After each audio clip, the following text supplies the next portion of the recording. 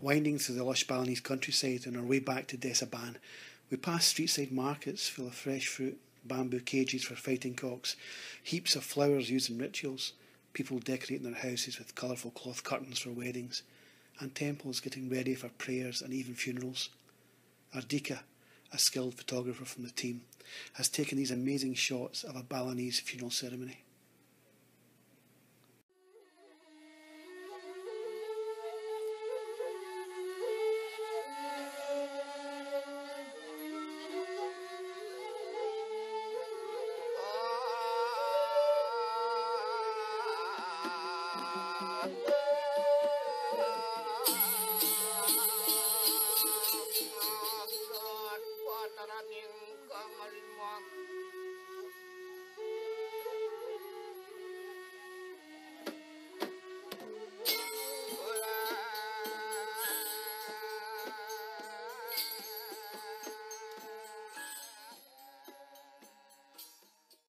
It's only when we climb up into the thick jungle area of Ban that the houses get more scattered.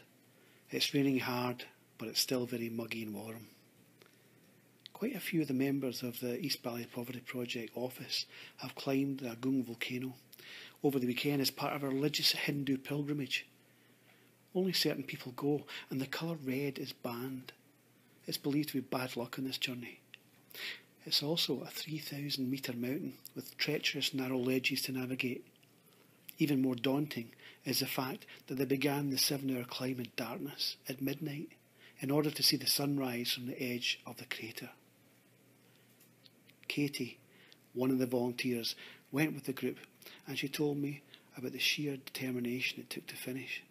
She described the heavy smell of sulphur at the top of the volcano and how there were monkeys, lots of them, all along the route. More about those monkeys later. We join one of the climbers, Kadek, an amazing teacher and translator who helps me get an even better insight into the school day up in the hamlet of Makaji. We watch the school cook prepare lunch for the children, sweet potato and rice, and then take a walk round the school grounds, which are edged by cashew nut trees, banana trees, and an uninterrupted net of giant spider webs. I'm told that these aren't as dangerous as a poisonous dead body spider.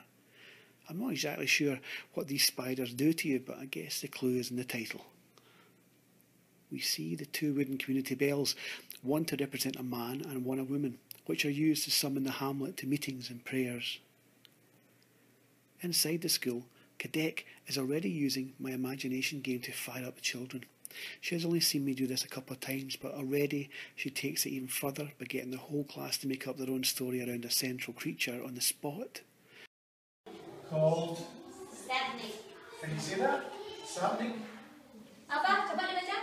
Sadnik. We spend almost 3 hours with the children aged between 11 and 15, developing their own tale with lots of twists and turns, tension and excitement.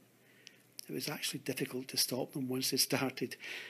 It included many aspects of their real lives as well, and definitely had a unique Ban village influence. Amazing. I'll publish this fantastic story about a mythical creature called a sapnik later.